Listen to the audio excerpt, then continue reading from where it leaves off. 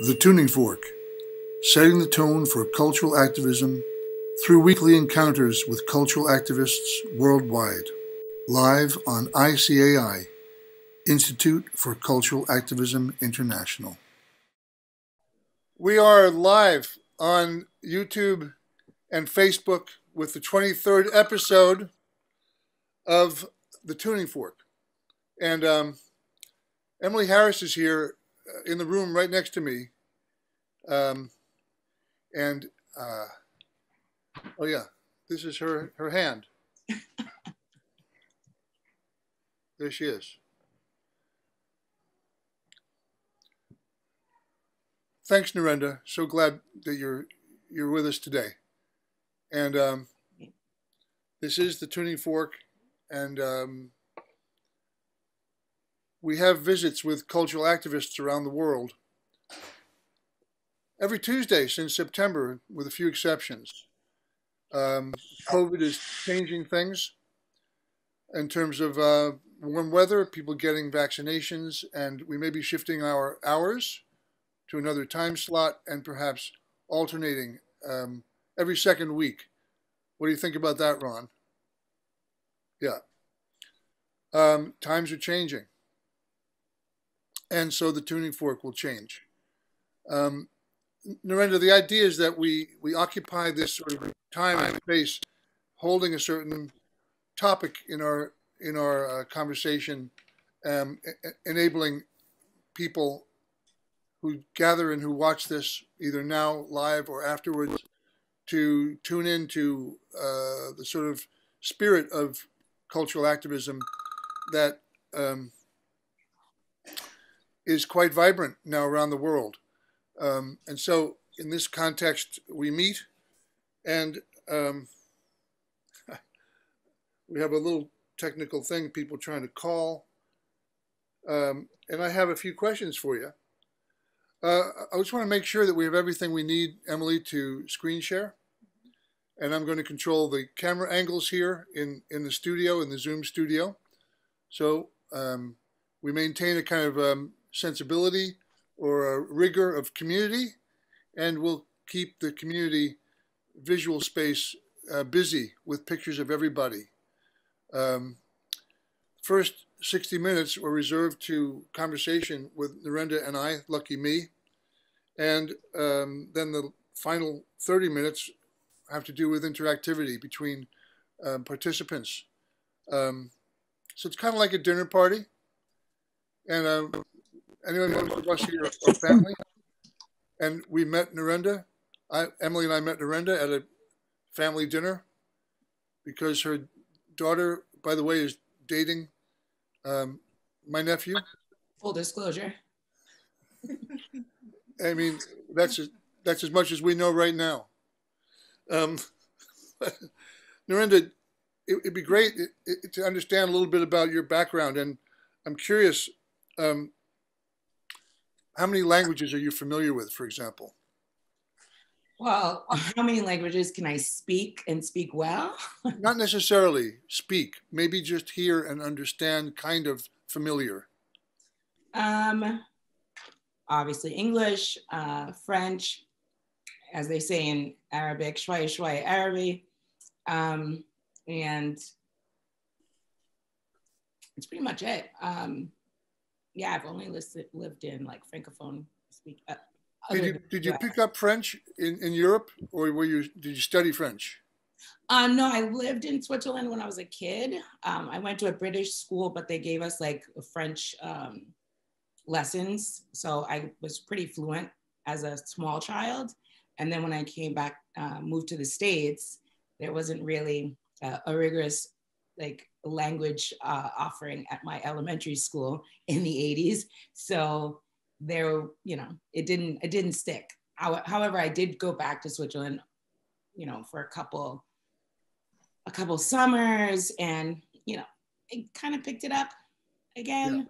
Yeah. But it's definitely not the same. I just wondered, can everybody hear Nerenda? Can you all hear? I can. I'm on my iPhone now. That's nice. It didn't work with the pad. Yeah, it did not work with the pad or with the computer, but it's okay on the phone. So I heard Nerenda and I can see you. Thanks, Mom. Glad you're on board. One of 3 devices work. That's pretty good odds. Uh, Okay. So let everyone could please stay on mute for the next 50 minutes or so. And we're recording this so everybody can listen to it and watch again. Yeah. So I mentioned in my email to you, Nerenda, that I was curious about what it was like to live in a household where perhaps there was a lot of international conversation, topics. It's a very interesting space, I imagine, to occupy when one of your parents are in the international field. Was that the case? Can you tell us a little bit about that environment? Well, I have to like kind of maybe back up a little bit because I didn't come from a very conventional family. As I told you, my mom is Liberian, my dad is Lebanese, but his religion, the Druze, they don't allow for outside marriage outside of the religion. So my mother and father were not allowed to get married. And my aunt and uncle ended up raising me. So my aunt and uncle on my mom's side, so they're Liberian. So my uncle was in the diplomatic corps, but he worked for our maritime group there. So he was stationed wherever the UN was. So we were in Geneva, we were in New York. Sorry, my throat's a little dry. Yeah. Take your time, no rush with responses, and have a glass of water. We'll all do that. Someone's waiting in the waiting room, Emily. There's Nancy and Darla. Nancy Azara was our guest a few weeks ago. As you know, perhaps Nerenda, Nancy is one of the foremost pioneers of feminism and the development of feminism as an institute, nurtured through classes and contact in the community for many, many years, known worldwide. So thanks, Nancy, for being here.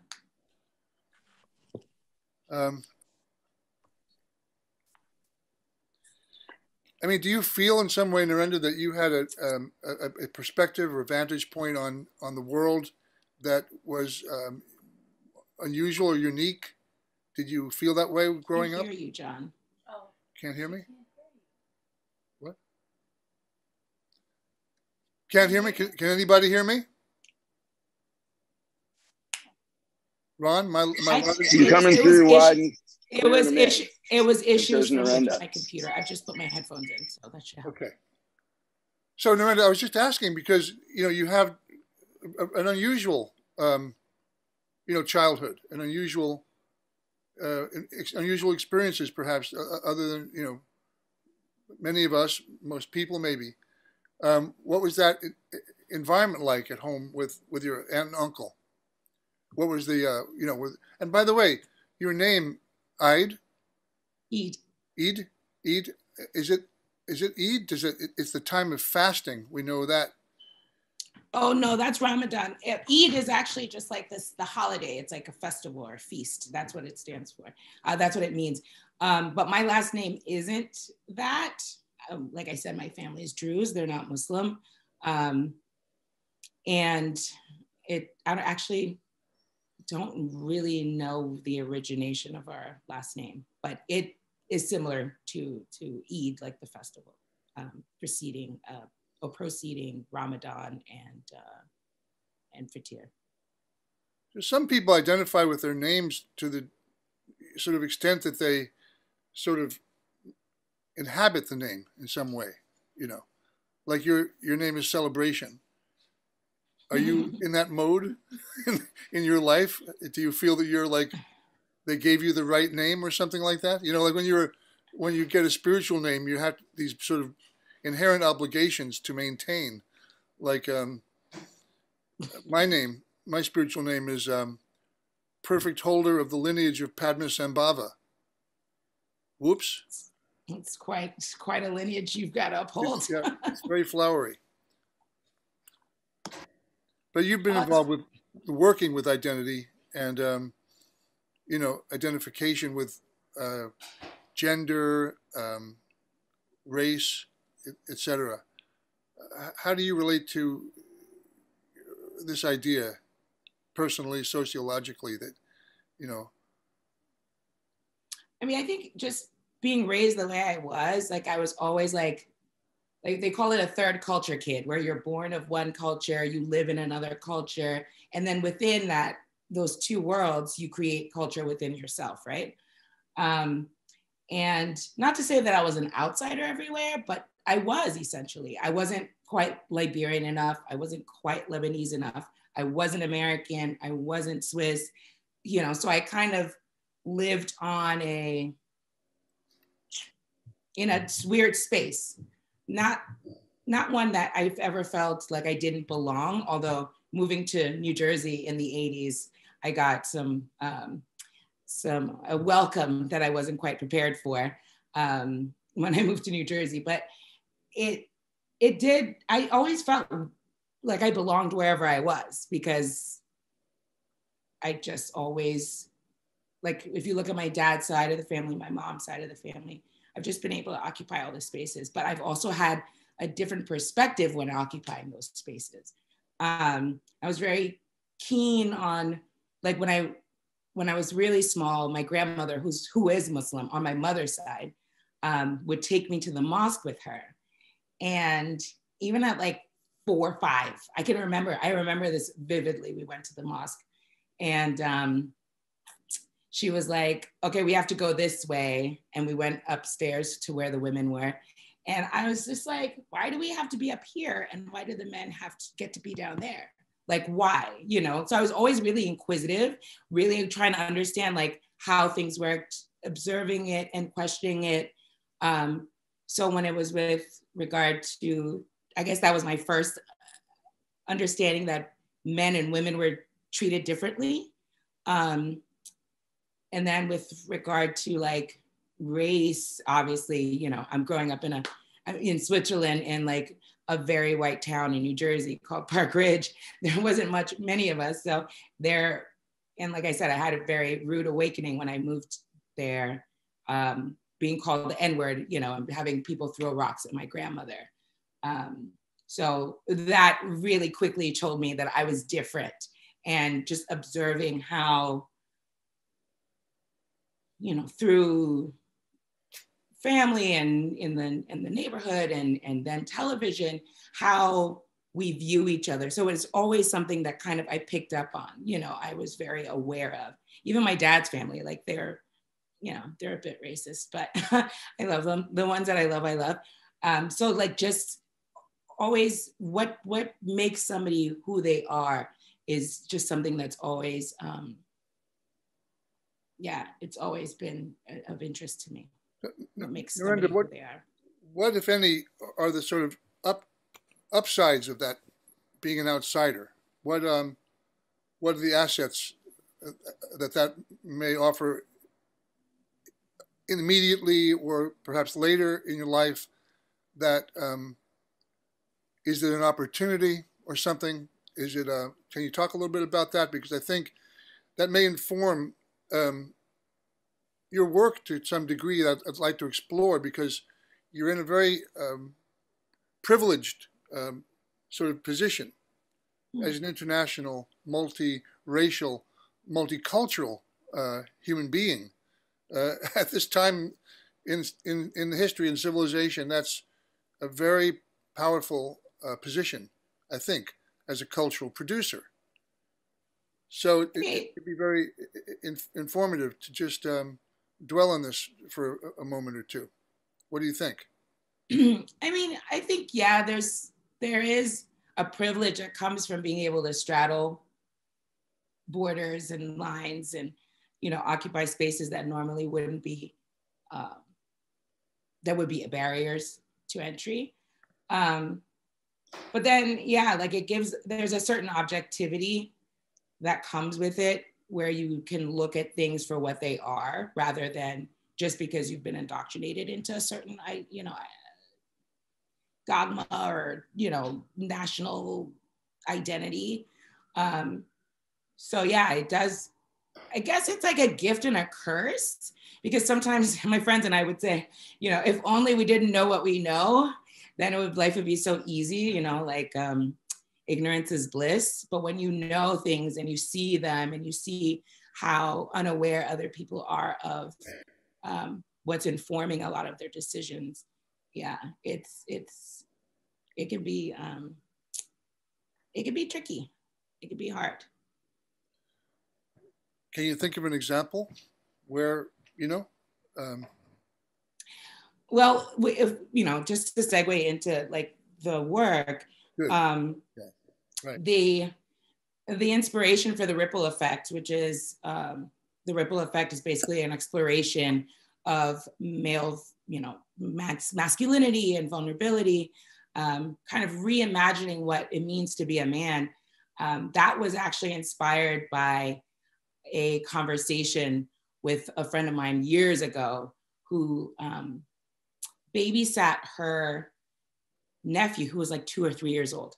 And when she got back, I was like, oh, how'd it go? And she said very offhandedly, oh, he was just, you know, he just kept crying. And I told him to be a man. And I was just struck by that. And I was just like, if he can't cry at 2 years old, when is he going to be able to cry? And that kind of just got my mind going about like what masculinity really, or manhood really means in our society and in different societies, you know, and whether or not as a woman, she was upholding, you know, these ideals of masculinity. It didn't matter. She didn't even realize what she was doing was, you know, detrimental to not only him, but, you know, women that he will encounter as he gets older, because he's unable to express himself emotionally.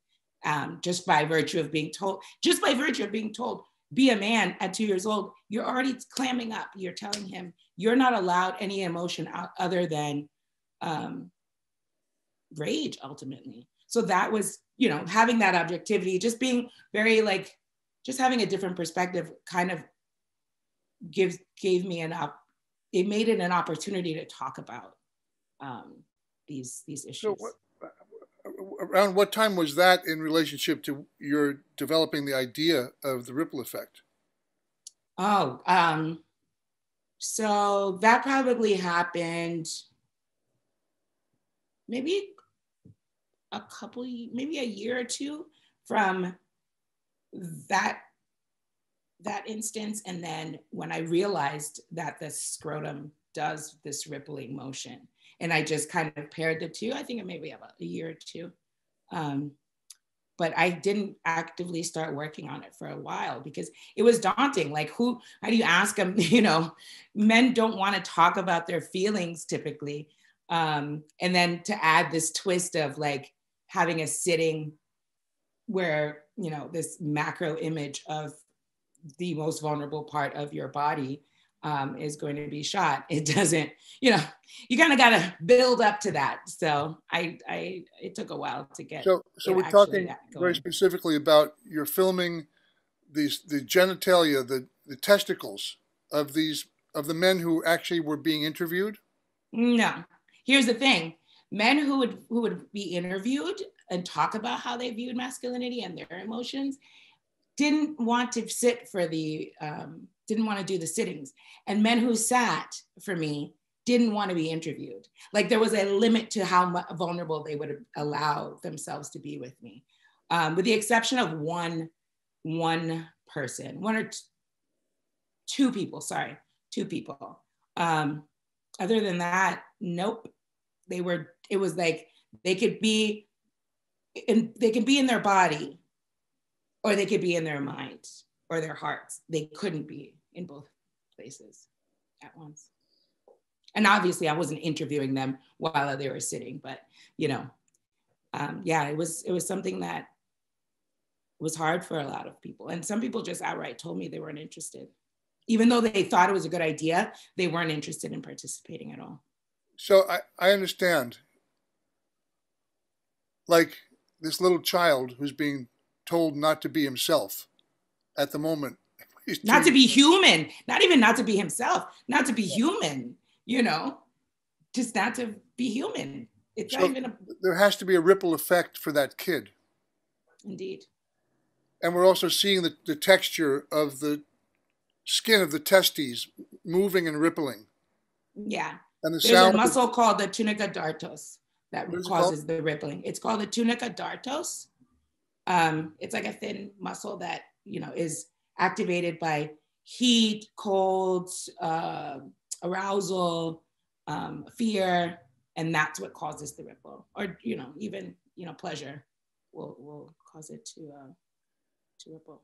So it's almost like, looking into this whole inner world, the physiological, neurotransmission, emotional sensations related to emotions and all of this within the sort of context and breadth of a ripple effect. And then the sound of the ocean in the work. So it's an installation that you are experimenting with still. Are you? Is it still a kind of in development? And do you feel comfortable with your own vulnerability, experimenting, not having a finished final form? What is that experience like as an aesthetic kind of immersion for you? I mean, I have not been able to show it in its full, like the full incarnation of it, which is a multi-channel installation where I have projections, 3 projections of the scrotums and then the interviews, because I don't want them together. I've had to put them together for a single channel, and I even have gotten feedback because I've shown it a couple times, and people are really mesmerized by it because there's an element of, maybe it's a reach, but like it's a meditative quality to watching and viewing the ripples, right? And then having to also having it compete with the voiceover of the men as they talk about their emotions. For some people, it was really kind of distracting, or they weren't able to pay attention at all. So it kind of loses its meaning. So ideally, I'd like it to be shown as it's meant to be shown. Obviously, with COVID, we've got to modify some things, but I think that I would like to continue interviewing men because the conversation is changing from when I first started interviewing people, 8 years ago to the last batch of interviews I did 2 years ago. The conversation has changed. We're talking about gender more in our society. We're talking about fluidity. We're talking about a lot of things that back when I first interviewed guys, they hadn't even considered, like questions, very basic questions I was asking them. And they're just like, I've never thought about that. I've never considered that. Like it wasn't even in their purview. So I think it would be interesting to just see how it, through the zeitgeist, how it changes men's perceptions and how they're able to articulate their inner worlds, Do you have a question, Em? The door just opened. Okay. The door opened. It's a dramatic moment in the show. She share what kinds of things was she asking? I have a question. Did you hear that Emily's question? I did. So just for everybody's benefit, in case people don't understand what a multi-channel exhibition is, for example. Right now, we have a multi-channel Zoom experience. That means there are like 12 screens. So imagine that there are 12 monitors in a museum or in a gallery. Those would be considered a multi-channel installation, okay? So a single channel is when you have to compress all of that experience into a single monitor. So it's hard in Nerenda's experience to separate the elements, which would normally be distinct and separate elements, like the sound element could be coming from a speaker in the corner of the room. The video elements could be all happening independently. The sound of the ocean could be coming out of the floor as a separate element. So we're talking about how to kind of, in a sense, a compromise, and how do you create the sensation you want to create as an artist in a single channel when you usually want to do this in a multi-channel vision. So these are challenges that many of us face in the technical execution or expression of a work that has complex meanings and levels and complex number of materials that don't necessarily belong in the same spoon, So Emily was wondering, and let's go into some work soon, because you're obviously a polymath of sorts. Yeah, you work in different media. You're a film producer. You're exploring and pioneering, this sort of contemporary, more or less cutting edge art installation environment. You bring a lot to the table as an international, multiracial, multicultural person who lived in different countries and familiar with different languages. So your sensibility is quite distinct from, let's say, someone from Bluegrass Mountains who does, outsider art paintings or something like that. But the perspective of objectivity may be very similar. But your input and your sensibility is so much enriched by your various experiences, which don't seem to conflict within your personality. You don't seem a conflicted person. You seem to have integrated these experiences, and you've produced a rather contemplative, calm child in the person of Maya. I think my therapist might beg to differ, but I think that, but sure. It's your intelligence to seek therapy.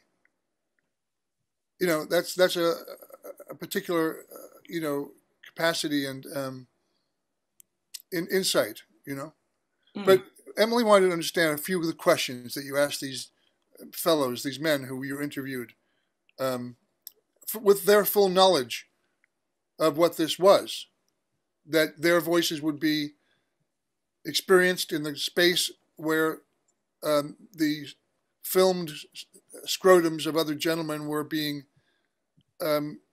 exhibited or seen. They knew that. Yeah. It was full disclosure. I wanted people to understand the context for. So I want to know what kind of questions you asked these people, what topics? I mean, just some very simple questions like, what does it mean to be a man? When was the last time you cried? Questions about the relationships with their parents. And, I had a basic set of questions, but obviously, as you know, during an interview, you go where the interview takes you, because if somebody opens a door, you can't just be like, oh, let's stick to these questions, because that might be something more profound than you get even anticipated. So those are just like the basic set of questions that I would ask, and then we would see where it would go. And it went in a myriad of places. I think it has a potential to be an exquisite, very empowering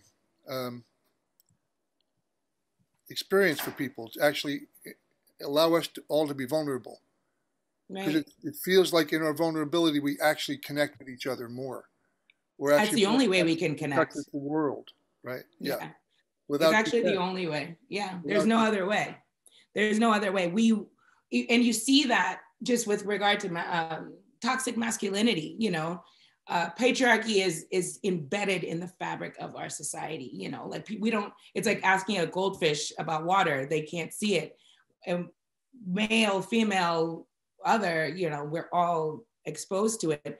And you see that all of this suppression of emotion is leading to violence against women, suicide for, the suicide rates for men are like through the roof. You see like radicalization with, whether it's neo-Nazi or hate, or radical Islam, the people are, men especially, people in general, but men especially, because they haven't been able to have that voice, are seeking community. They're seeking belonging, they're seeking, and because we don't have the language, we're not talking about these things, we're not allowing them to let their guards down and be vulnerable. They're seeking these very, the only emotion that they're allowed to express, which is rage and anger. You know, Nerenda, during the COVID, we have pandemic, we have pandemonium, we have pathology, we have obsessive behavior, we have extremism,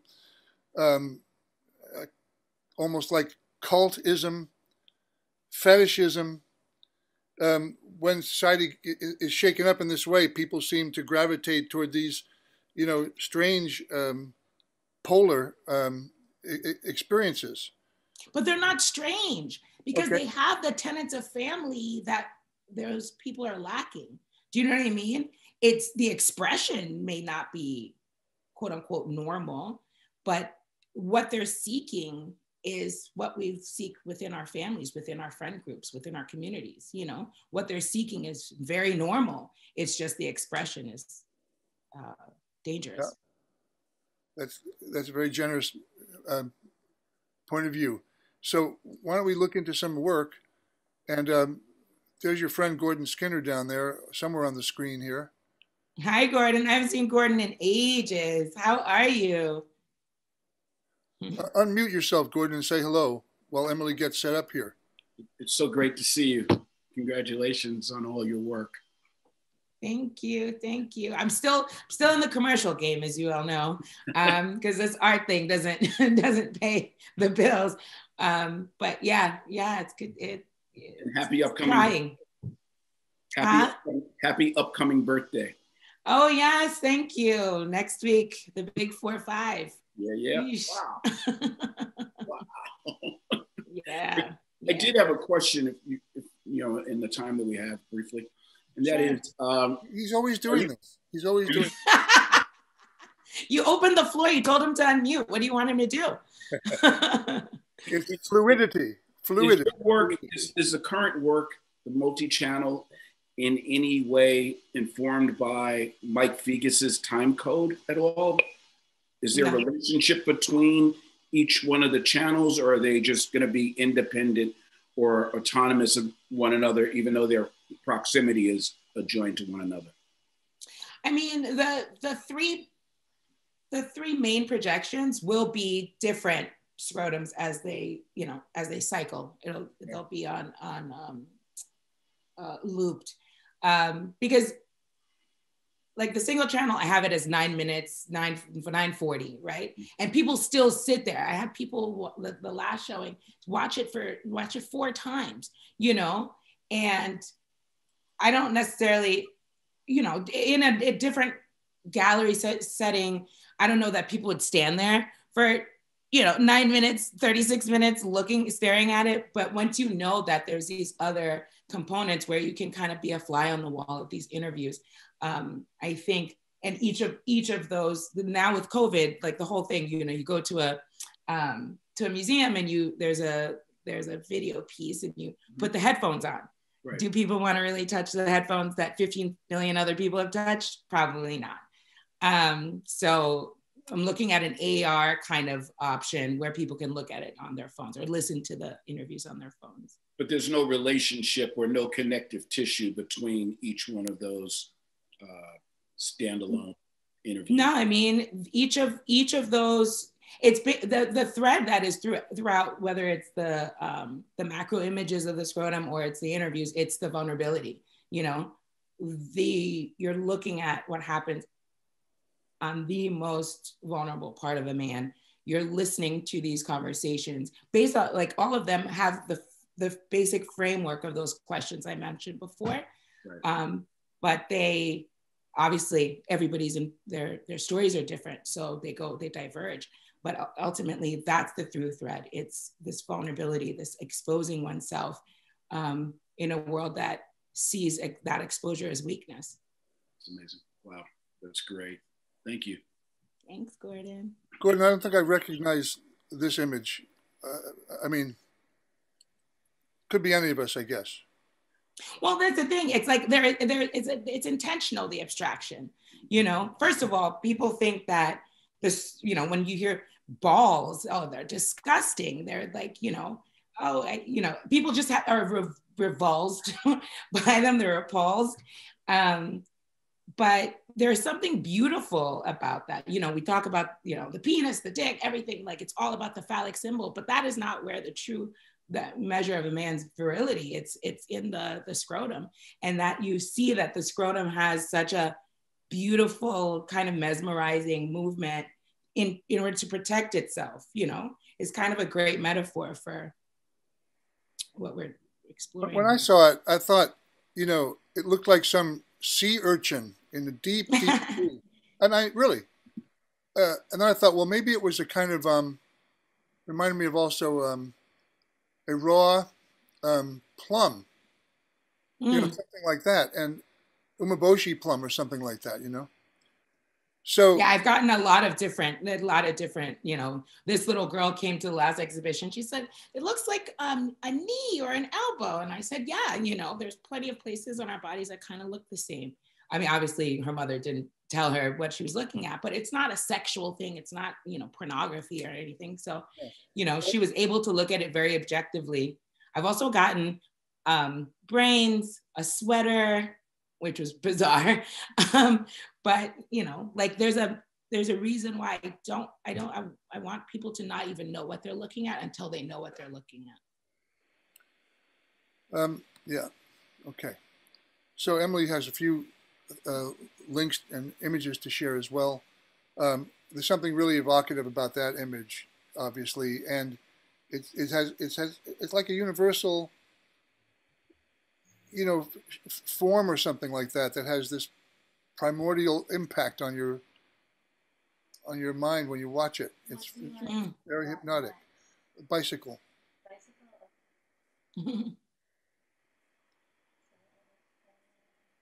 Now we're going into do you consider this a documentary film? What is the project, nature of the project? Tell us about that. I can't see. Well, since August of last year, I've been working on a documentary. Can you guys see the image, by the way?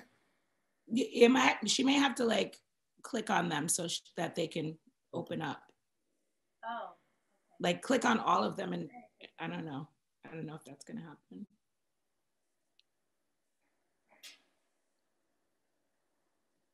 Oh, maybe not. Double click. Can you see it now? No, it's still small. It's still just like in the folder. Screen sharing is paused for some reason. Resume share. I mean, I can talk about it while she figures it out.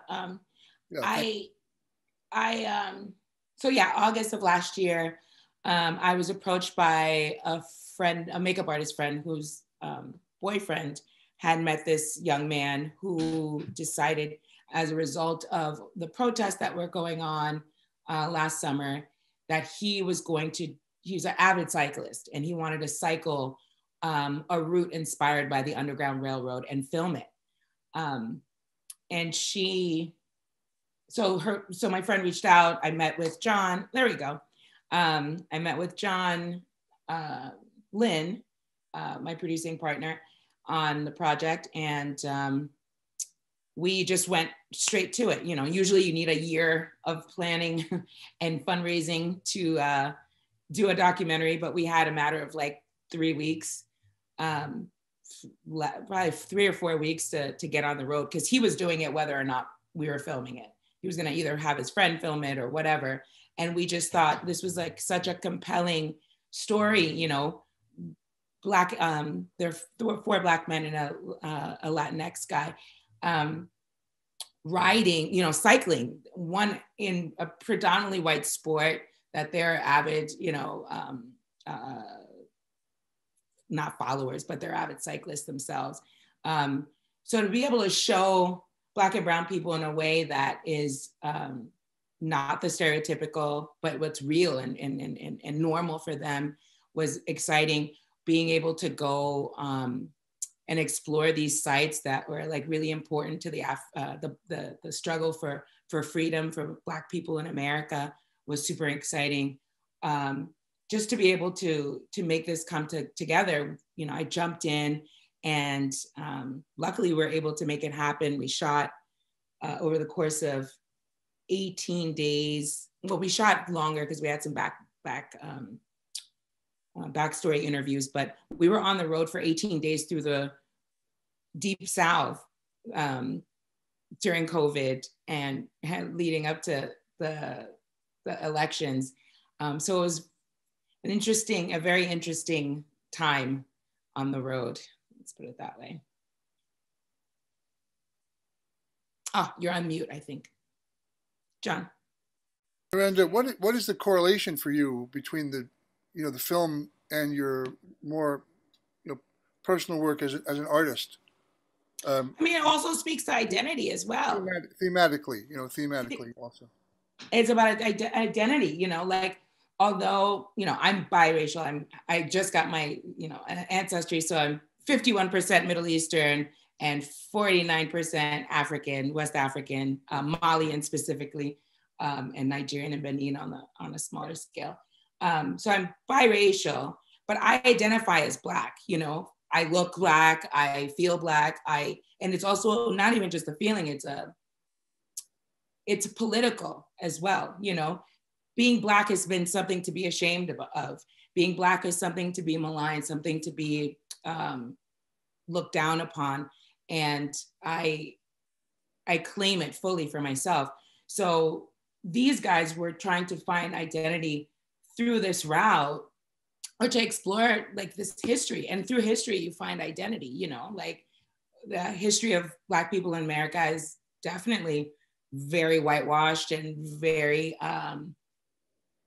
it's not told the way that it actually happened. So this was an opportunity not only for these young men to explore that, but for the audience to explore it as well. I mean, there are things that I learned as a result of this film that I had no idea, and I think I'm pretty well read. So yeah, it always boils down to identity, whether it's gender, your religion, your race. It's all about trying to find who you are. We're constantly coming of age in a way. Just a question. I mean, it may seem very, academic question, but Nerenda, did you feel prejudiced living in Switzerland? I'm sure I did, but yeah, not particularly. I mean, I was really young when I was going to school there, and then when I was stuck there after the start of the Liberian Civil War in 1990, I don't recall much in terms of any racist interactions per se. But when you came to the States, you felt... Oh, immediately. Like as soon as we moved to Park Ridge, like my grandmother, who's like a brown-skinned woman, hijab, she's made Hajj to Mecca. So she has, her whole situation, that is different and scary. Not only are we Black, but now we've got this other element to it. They let us know right away that we were not welcome there. Like I said, we were taking a walk around our neighborhood, something that we did in Tonnet, the suburb of Geneva, all the time. And these boys were up the hill and started pelting rocks at my grandmother and I. And I didn't know what the word meant, but I knew it wasn't good. And I sure as hell wasn't gonna let them hurt my grandmother. So I started throwing the rocks back. But it was like, moving to that town, I realized immediately the dynamics of race in this country. I just wanted to share with you that when I was stoned as an Italian kid in a mostly German-Irish neighborhood, there was blood running down my back from my head, and they had screamed at me, Guinea Wop. These were guys that I was playing with almost every day. And all of a sudden this happened. And I realized that everything had been tainted by this cultural discrimination. Everything was tainted by it, as in all things. You know? Well, yeah. I mean, there's a hierarchy, you know, in terms of there was more so in the early 1900s, and it still kind of peaks in here and there. Like we're seeing what's happening with the rise in violence against Asian people. Like for the longest time, Asian people were the model minority, and they get to occupy these Ivy League schools and these jobs, and they're, you know, present, and they're hardworking, and they're, you know, da da da. But the moment something happens, you're dropped. You're no longer held on this pedestal anymore. As soon as there's something that threatens the hierarchy, you're dropped. Like Italians were depicted as like almost like gorillas in the cartoons in the 1900s. You know, like those attitudes, and the Irish before them. You know, so it's funny that they would then do that to you, but it's always, you know, what America does is it's always hedging one group against another, because divide and conquer works.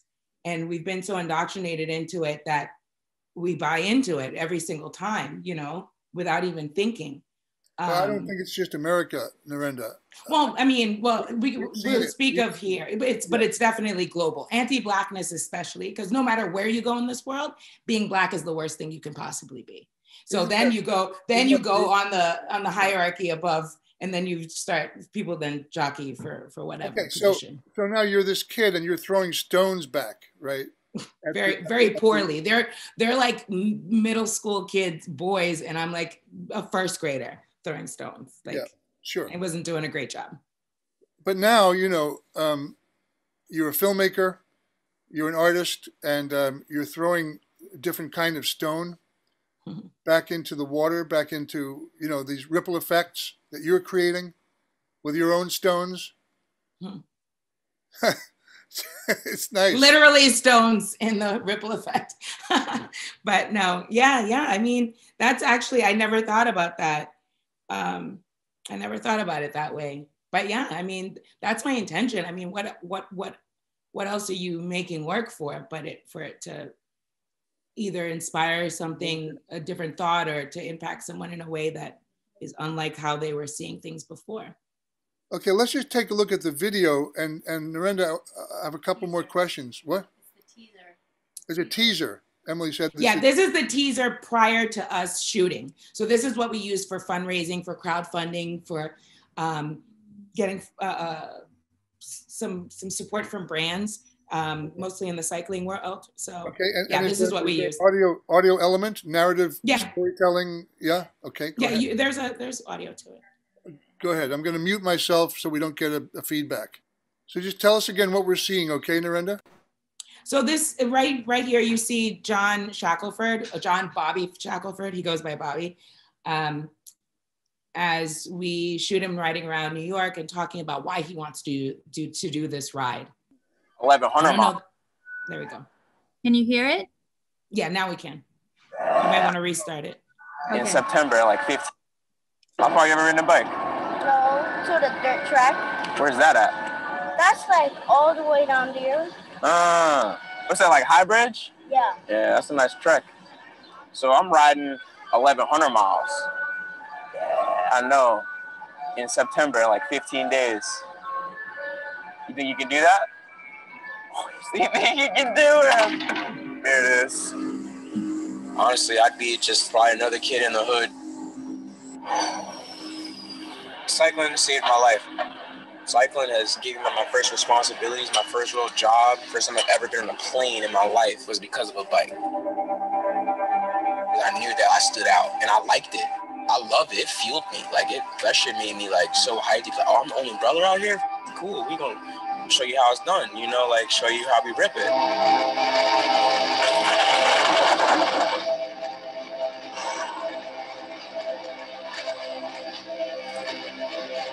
African Americans are being targeted. Targeting men for biking while Black. Where Black people have come from, freedom from slavery, to where Black people are today. Is there a difference? Are we free?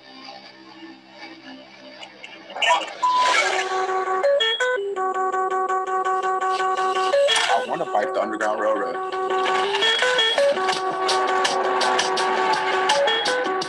No one on the Underground Railroad did it by themselves. And now is not the time to go solo, because if you work better as a team, anything can happen to me, man. I can get killed. It can happen.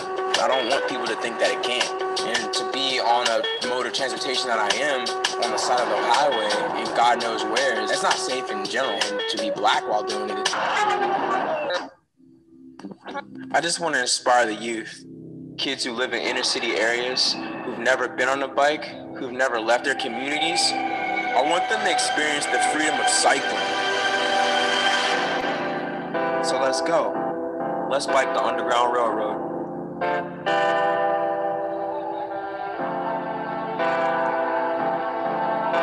You want to hear our voices, you want to speak our mind, because our presence is known.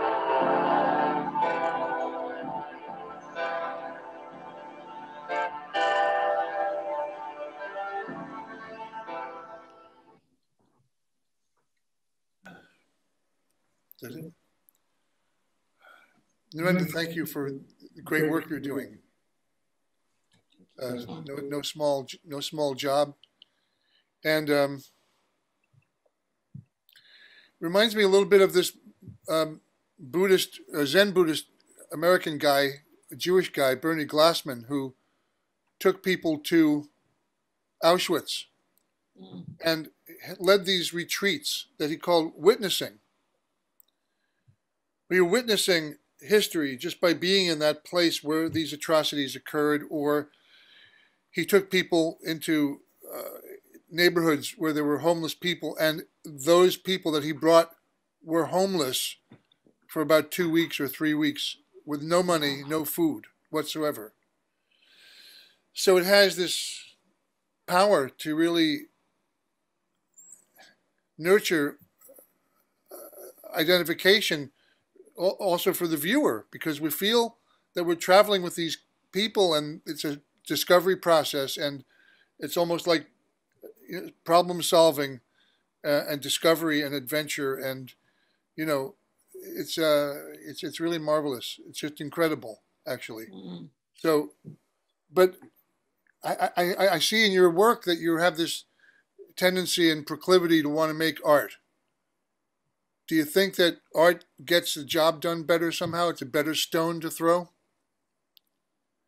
I don't know that I ever thought about it like that. I mean, is it creating something that's compelling, that evokes emotion?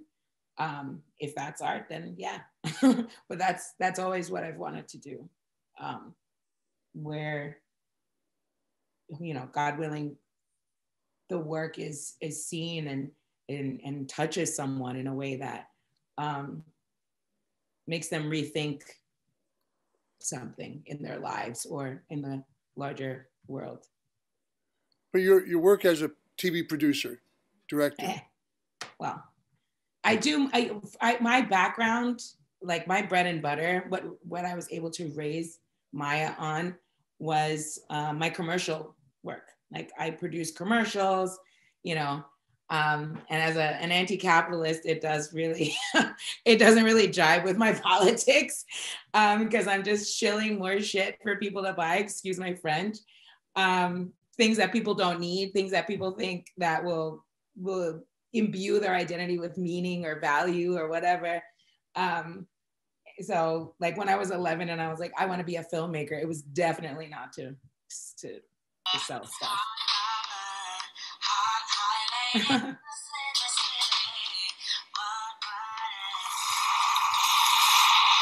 Go back to that again. What happened to Will Smith? Huh? Oh, there's Will Smith. Yeah, that was for Montclair. A shoot we did for Montclair. He was a consummate professional, I gotta say. He got in there, he did what he needed to do because we had a tight day and he was in and out. Yeah. So this is all to, sell them their very expensive jackets,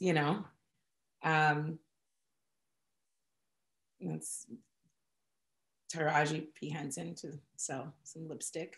But I think this was her lipstick that was gonna go towards like AIDS research. So what was your role in these productions, Nerenda? What did you do? Producing. Yeah, producing. Basically firefighting, hand-holding. So somebody else is directing, somebody else is editing? Yeah, 100%. Like okay, with commercials, like, yeah, everybody, you know, there's so much happening. The client is so demanding. You need to have the best technicians on your team to make sure that it's up to snuff, you know, that it has production values that are required to sell things to people.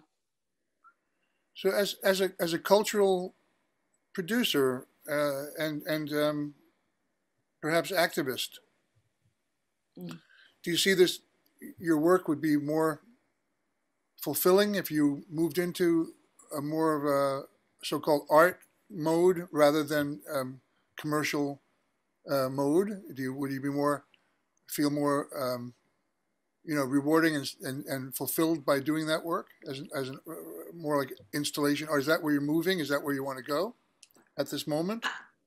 I mean, the art practice definitely is, oh, sorry about that. My neighbors are I don't know what's going on. But like the art practice definitely allows a space to play in a way, even though, you know, as you know, one of my projects is not playful at all. But you're not limited to the medium. You're not limited to the subject matter. You're not limited to how you want to present it, you know? So yeah, like that, you know, just prepping for the last show for The Ripple Effect was in. I spent a week like schwitzing on like how to recut this thing. It was super stressful, but it was like the best week I'd had in a long time because it was purely of my own volition. It was purely my own agency that was pushing through, getting it ready to be seen, you know? And I loved it. It was exhilarating. So like that is definitely, there's a freedom that it gives me that I don't normally have because I work within very tight parameters with work.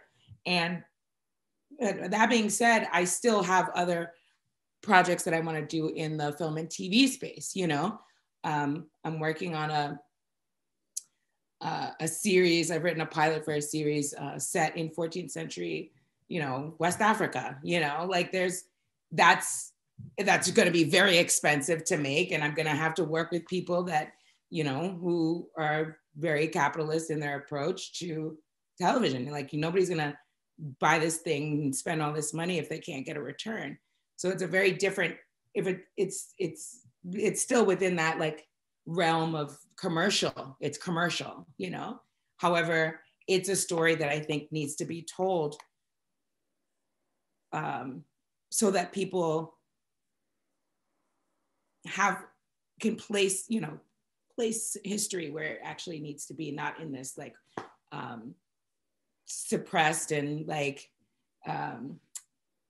way of being told like we're taught in school, you know. This is something that is entertaining, but is actually based in facts. And, you know, you get it's like a spoonful of medicine or a spoonful of sugar to make the medicine go down. You're watching something that's really entertaining and walking away with, you know, a new perspective, you know, like what happened with Watchmen. I don't know if you're familiar with that show, Watchmen.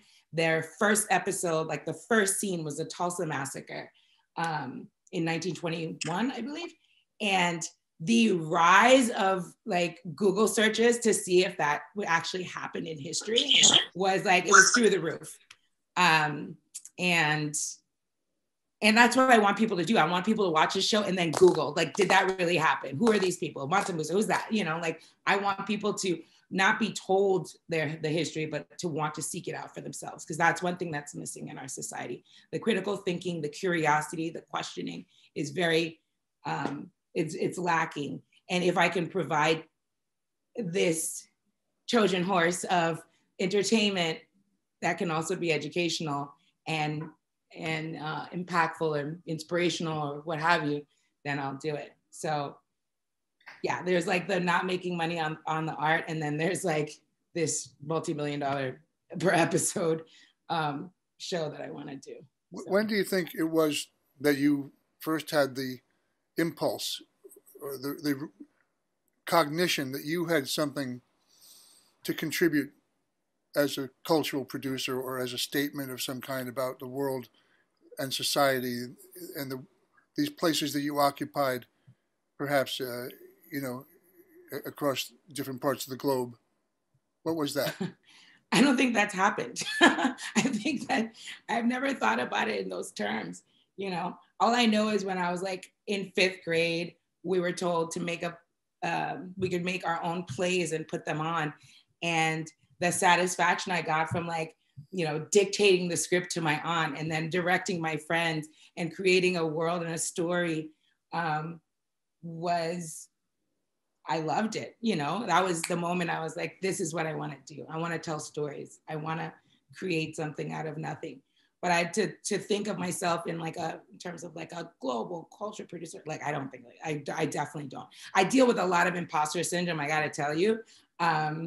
Because, as a producer, I could do that in my sleep. But as a creative person, putting my creative endeavors out for public consumption, I'm not feeling that confident. Even though when I talk to people and they feel something from it, yeah, that boosts my confidence. But to call myself an artist is something that I've just started to think about and do. In the past year, and it's because of the pandemic. Life is tenuous. I'm turning 45. I'm having an existential reckoning where it's my time is limited, and I have to put the things that the purpose that I was given and by virtue of my birth, I have to put them into the world before it's too late.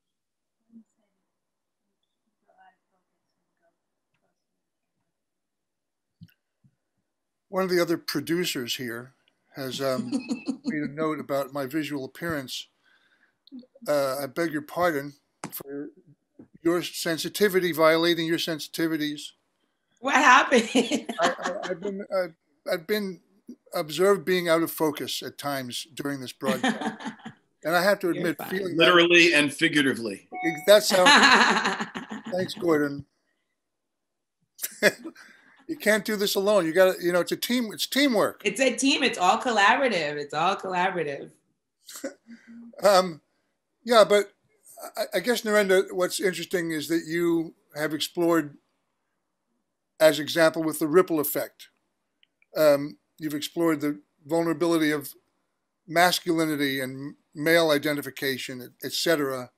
But you've also seemed to step into your own comfort zone, being vulnerable yourself as an artist, working in a new medium, a new set of rules, rules that you make up yourself, stories that you want to, share, or abstraction that you want to reveal. So how is it that you are nurturing, your own creativity? You mentioned therapy, you talk about meditation. So how is it that you're sort of, giving more agency to the unknown, to your vulnerability, and how are you doing with that? What's up? Vulnerability is very tricky. And I think I only got there through therapy a few years ago. I think to a certain degree, doing the ripple effect was an exercise in seeing how I can be vulnerable by making others vulnerable, or allowing others to be vulnerable. It was kind of an opportunity for me to kind of see how that works, because I was the experiences I've had, I've definitely not been allowed myself to be very vulnerable. I used to be very closed off. And yeah, so I think that I was exercising that muscle. And then as a result of therapy, I got very vulnerable and very allowed myself to feel, like my therapist, famously, I would tell him, you'd be like, you have to feel, Nerenda. And I'd be like, fuck your feelings. Like I wasn't interested in going there because I didn't know if I would be able to come back. You know, like I said, I wasn't raised by my parents. So I had a lot of abandonment issues, amongst other things. And so it took a long time for me to break that shell. Even after doing that project, even knowing full well, you know, this is something that needs to be done. That's how we connect with others. I couldn't connect the dots for myself. But now, yeah, like I said, you know, like being faced with my mortality, being faced with just this world and how dangerous and really sad it's becoming, you know. I have to do my part. Like I could sit there, like I've had conversations with friends, political conversations, just like all the things that are wrong with the world, right? And it's like, I can't keep having those conversations because I keep having them and it keeps leaving me depressed and frustrated and angry. And what then? So I've basically just recommitted myself to doing my part. Like we can only do, like back to the ripple effect, not intentionally, but we can only affect our sphere of influence, and hopefully that we can then influence one person who can then that ripples out to somebody else. So I've really, as much as I've had imposter syndrome, I really want, my mission is to really get these projects out and see if I can inspire one person or you know, cause a difference in perspective or ignite a conversation that wouldn't normally be had. Oh, Nancy, do you want to say something at this point? Nancy Azara? She has to unmute herself. By the way, I don't know if Nancy's going to say anything about this, but are you aware, Nerenda, of a number of women artists who have exposed and used their naked physical bodies, their vulvas, their breasts, obviously? Huh? Oh, there you are, Nancy. Please step in.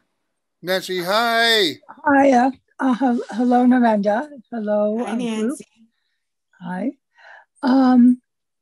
Well, mostly I'm listening. It's a way of looking at things since I come out of a more tactile place, a more a sculpture. I'm a wood carver, and I worked a lot in clay years ago as a student, and I did work in the theater for a while, so I do have some background in production and organization and those kinds of skills, which always I have great respect for, because there's so many things going on when you work in the theater. The only thing I didn't like about it was the franticness and the craziness that people manufactured by and large, because it was not necessarily essential to the working of the situation. It was just something that made people high. But that was a long time ago, but I can't imagine it's changed too much since then. No, it's still happening. Yeah, I bet. I mean, that's just where everybody functioned. So it wasn't right for me, and I really wanted to be involved in a more meditative place. So I've been just listening. I don't have too many questions. I might have them in the future, and I do know Emily, so I can always kind of put a question to you, perhaps. But it's just a lot of things to think about. And I think you're very courageous to ask men to have themselves photographed this way. After all, women have been photographed in so many compromising manners for such a long time without any, except for the morality of certain groups has not been questioned. So so this is something that's requiring men to rethink how they took themselves for granted or take themselves for granted. And that's across the line. If you're a man, you really do have this self understanding and appreciation of yourself. Of course, there are artists, male artists, who have tried to change their gender and also work with that concept of changing their gender in their paintings. Their names escape me at the moment, but they do exist, and I've seen videos and films about several. So that's really all. I don't have a lot to say, but I'm finding it a very interesting discussion. So thank you for having it. Thank you. Thank you for listening. I actually explored the tactile though, Nancy. I do have an installation that's braids and other objects. So I've gotten great satisfaction from it. I mean, my carpal tunnel is on fire, but you know, so I have a lot of respect for people who work in those mediums. So yeah, hopefully I'll be able to show it to you one day. Well, that would be lovely. It's I imagine you would have that because the quality of your video and filming does have that connection. So there was kind of a mutual understanding at that very primitive level about tactile and about the presentation of a visual manifestation. So those are pretty long words, but that's what I think that gets through into the primitive part of it. So good, thank you. Thanks. That's really beautiful, Nancy. Thank you. Something there, Nerenda. Nancy's taught many workshops in discovering Art and the unconscious. Yep. Can you just tell Nerenda a little bit about that, Nancy, and the rest of our audience? And Nancy was on our show a few weeks ago too, as was Gordon. And sooner or later, Babette is going to be on the show. Babette's here from Holland, Amsterdam. It's a little bit later over there. Nice lighting, Babette, over there at the sofa. Oh, God. So, well, I developed workshops in art and the unconscious so that people went into, women started, sometimes I have men who come, but most of the time it's women because it was developed as a tool to help women to get more understanding of their inner self and to sort out these different things that they don't feel entitled to and maybe aspire to or maybe not, maybe are even unaware that they exist. So that's how those workshops developed. And I'm doing one, well, with COVID, I don't know, but I am doing one now at the end of July. And that will be upstate New York, and it'll be a full day workshop. And we're going to look at what the future, how we would like to map out our future. I was thinking when I was designing it that we're sort of toward the end of COVID. And after watching TV last night, I wasn't so sure anymore. But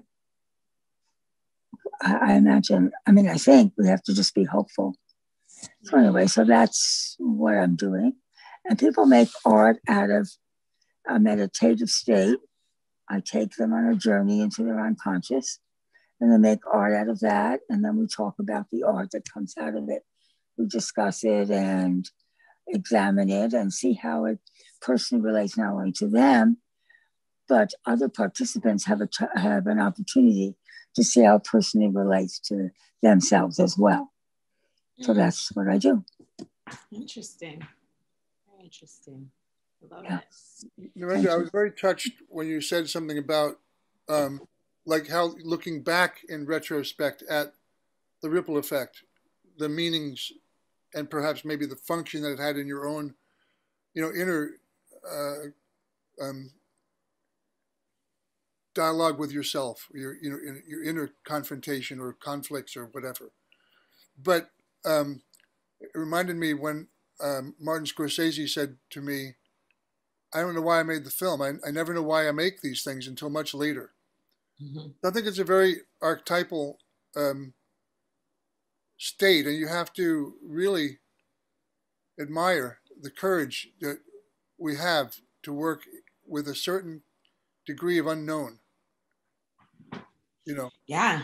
I mean, it's like the impetus comes and you have to you have to do it. Yeah, there's a lot of unknowns, but there's also like that feeling where, you know, if you don't tap into that, you'll die, you know, and it's not physical death, but it's a psychic death, you know, like you're. Say that again. There's if you don't what? Say it again. I said, like, there's, for me, like, and I, you know, I'll speak for myself. Like, there's this feeling where, like, if I don't do the thing that it's trying to come out, like I'll die, but not like, obviously not in like the hyperbolic, I'm gonna die, you know, like, but in that psychically, like every time you don't allow yourself to do that thing, you die a little bit, you know, it's like death by 1,000 paper cuts, and that numbness that comes with it. So yeah, like. I think you're talking about this choiceless attitude of jumping off a ledge. Well, it's a leap and the net shall appear, right? But I think even with that, there's agency that comes with it, you know? There's a great sense of like purpose that comes with it that I think we're lacking generally in our world. Like people don't really feel like they can actually move the needle at all because it's also feels so insurmountable. But when you have these smaller things that you can tap into, whether or not they're like trying to burst forth, or they're just noodling around your brain, knocking about, you know, like bringing it gives you, your purpose is revealed in those things. And you can feel, you get a sense of who you really are outside of all the noise. Emily and I are trying to engender that sense of community and collaboration and camaraderie for anyone who wants to work together and connect through the space of our institute, and to draw from the institute, you know, inspiration and you know, fearlessness.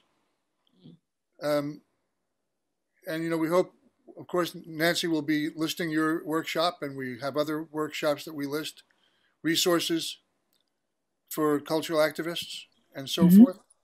So it's a big, really great honor, you know, that we're talking about these matters, thanks to you, Nerenda, and the space you're holding for us, this vibration, this tuning in. Looks like Ron Smith is percolating something. I appreciate you guys having me on. It's, I think I told you I was not, I wasn't not looking forward to it, but I wasn't looking forward to it. But it's definitely been really good. I really appreciate the opportunity. Thank you. Well, thank you for your vulnerability and your courage and inspiration. I think Ron really does have something to. I do, actually. I really, really appreciate this distinction you make between your commercial work and your artwork.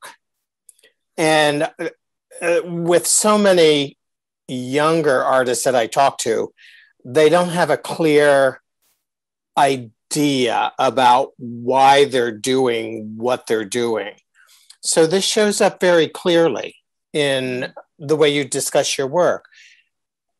The question, if there is a question here, is it seems that you bring a great deal of integrity to both the commercial work and the artistic work.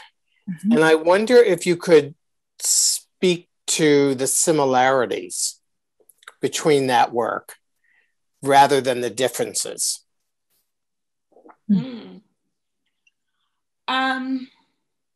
Well, you know, the psychology that is used in commercials, let's say, right? They hit you in those certain points to make you feel that you need this thing, right? And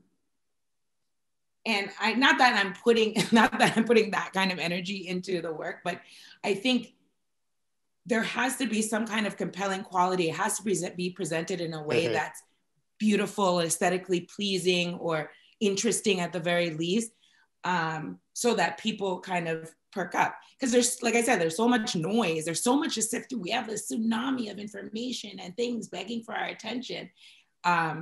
So if you're going to make something, not that it needs to hit those particular notes, but it has to do something. It has to feel, you have to feel something, you know, like watching a film, you know, you walk out of that film and you feel like you've gone through that experience, or, you know, that you feel changed in some way. And I think that's maybe the thing.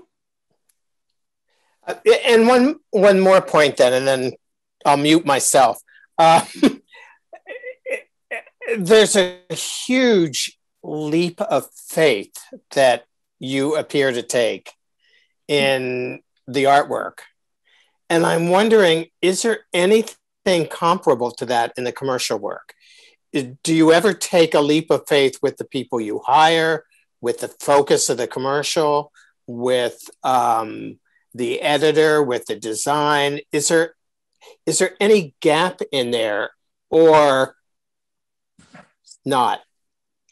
As Gordon knows, there's not much room for a lot of things. However, you know, in terms of hiring, there is some leeway. A lot of clients will say they want to do this really exciting new thing, and then they see it and they're like, nope, no, thank you. So you're back to what the creatives are coming up with in the room, and how you have to like translate that idea into what the final package will be, or the final product. But in the people around you, you know, I believe, like, even though the work that I've been doing has been mostly by myself, it's not by myself because I'm talking to people. Even with the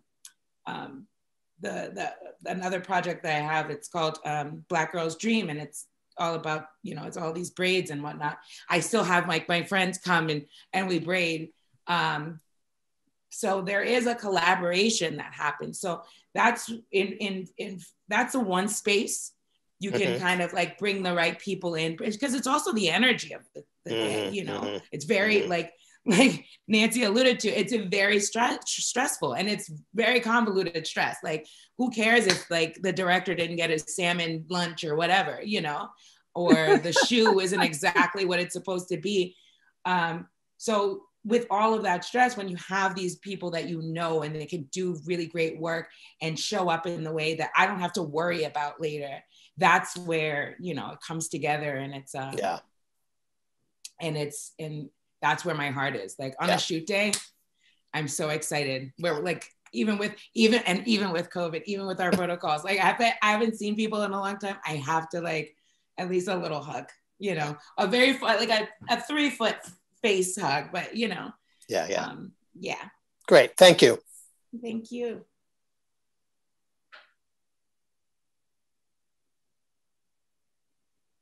Gordon, you go. Where's Gordon?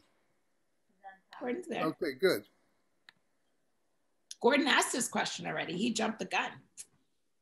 He did. That was filler. Got a loaded gun. I was filler. I was actually, you were just tap dancing for us. I was filling the space for him, right? But I do have a question for you. Excuse me. And it comes out of, you know, not only the sustainability of the discourses and the projects that we make, the endeavors that we take on, or not necessarily just multi-channeled, but how we're trying to have an affect in whatever endeavors that we're doing, and we're using these different tools vis-a-vis film, theater, education, blah, blah, blah. Anyway, I'm working with two particular groups of men of color. One is addressing of a more spiritual place and really going into very deep and challenging conversations with them. With when I say themselves, I mean myself, and then in relationship with others. However, the other group, which is called the Christmas Addicts League, and we're really looking at how to change the narrative of the role of men of color, specifically Black men, in their communities in relationship to women and youth. And I'm wondering, how have you seen, aside from a psychotherapeutic lens, how can you be vulnerable as a woman and still be open and accessible and not so guarded? I'm wondering. And the other question is, how can you also be vulnerable or be open in relationship to men, and at the same time not be, exposing yourself in a way that could compromise? Do you understand what I'm asking? Mm-hmm. I mean, I guess I'll answer that second one first. It's just like I was talking about, like crewing up. I'm very selective about the people around me. Right.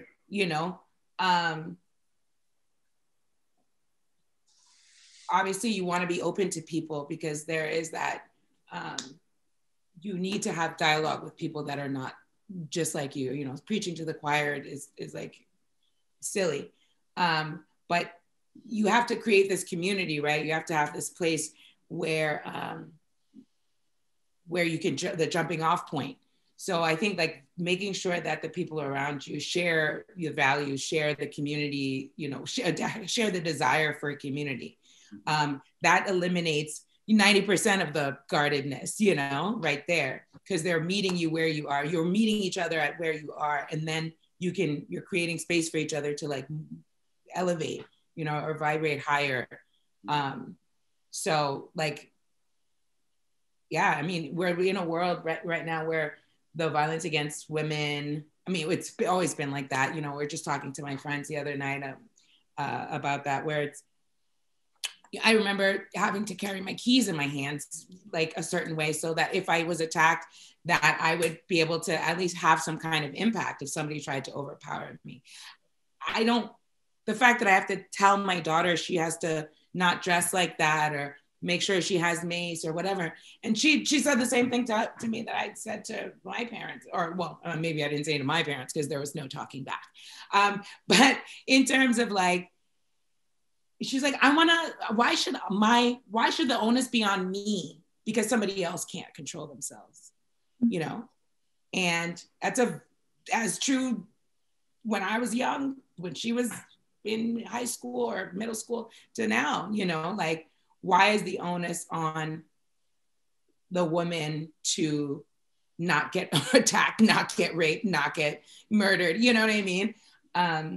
So it's very difficult to be vulnerable just in a world that doesn't value vulnerability. It looks at anything that's not hard and rough and violent as weakness, Is that globally, or is it more pronounced in the US versus?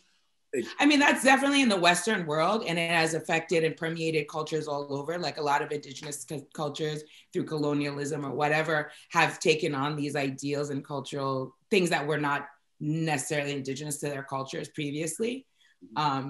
So if they can't even remember what their cultures were previous to Western thought. But even indigenous European cultures, like before imperialism, just even of like, let's say like Great Britain, the Irish, the Welsh, the Scots, they had their own tribes and their own customs, their own religions and languages, and they were eradicated, So think about like the larger world. It's always been for a capital gain, and a capital gain can't worry about your feelings or worry about and I took it on. I was like, I'm not feeling anything. I have to survive. I have to raise my daughter. I have to, like, we get caught in it, as much as I know, as much as I've been exposed to, we're all susceptible to these notions. So vulnerability is very tough to do in a culture like that.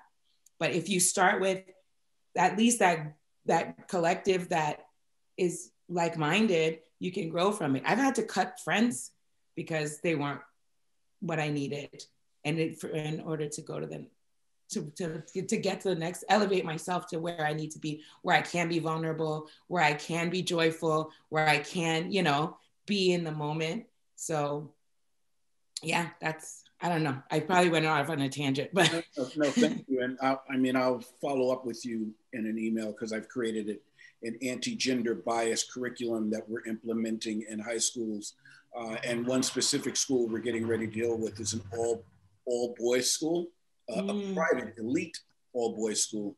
And so the conversation around the fact that why should a woman have to be the one who has to be so guarded? So, and that's not to, come across as saying, well, then men have to protect women, but there is something in, it isn't protecting women. It's also stepping in when another boy is doing something that is wrong. What happens is they get teased if they do something that's doesn't go with the flow of what it takes to be a real man. There's good man and there's a real man, and they're constantly being swayed to be real men, which is some made up nonsense that serves no one. I also, with regard to that, I love that they're in school, they're in high school, that you're doing this, because one thing I've noticed, I remember growing up, I had tons of guy friends. I don't see that happening anymore, and we're in like these factions. How do you know? I remember giving my guy friends, relationship advice, how to approach a girl. Now they're only talking amongst themselves and they're all idiots. How are you supposed to know how to talk to one another if you don't talk to one another, especially at that age, The segregation just isn't racial, although in New York, it is the most segregated school system in the country, but it is also by gender and class lines as well. Yeah, 100%. 100%. So, Babette, I don't know if you're able to participate or not, but we're both around the same, we're in the same generation, and we lived in the 70s where there was sort of blossoming of the feminist movement, from the 60s. And to some degree, did we experience an environment, a social environment, Babette, when you and I met, for example, in the 70s in Europe, where there was more sort of spacious respect and acknowledgement of the forces of the genders, that it wasn't one dominating the other? Was it less? Do you remember? Was it less as it is now? It seems to be a little bit more conservative in certain ways, and also tribal in a certain way, as we are discovering, chauvinistic in a certain way. Not to make a pun about Chauvin, who's in court right now. But Ron has to go. Lots of love, Ron. Anyway, just curious, Babette, because we were there. I'm so sorry. I have to excuse myself. I'm just not feeling well physically. Okay. And I'm dealing with some health issues and have to be operated tomorrow. So I'm happy to listen to you all, but please excuse me. I'm not capable of really participating. We give you our love and support for tomorrow, Babette. Thanks for coming in. Yeah. And I hope it's been thank you. Worthwhile to be part of this tonight. Yeah. Thank you. Little vitamin. Nerenda, I think we've come up to our the hourglass is empty. The top part of it is empty. The hourglass. So kind of like the ripple effect. We had to. I don't know. Turn it on its head. Nerenda, thanks a lot. It's much bigger than a domino effect. The ripple effect. It's an interesting idea, and you've given us so much. So thanks, everybody. And here's to the 23rd show. And everybody getting better, hopefully, soon. And getting over some of these bizarre behaviors. Thank you. See you tomorrow, Sally. Bye, you. guys. Thank you, guys. Bye. Appreciate it. Bye. Bye. Bye-bye. Thank you. Talk to you tomorrow. The Tuning Fork, setting the tone for cultural activism through weekly encounters with cultural activists worldwide. Live on ICAI, Institute for Cultural Activism International.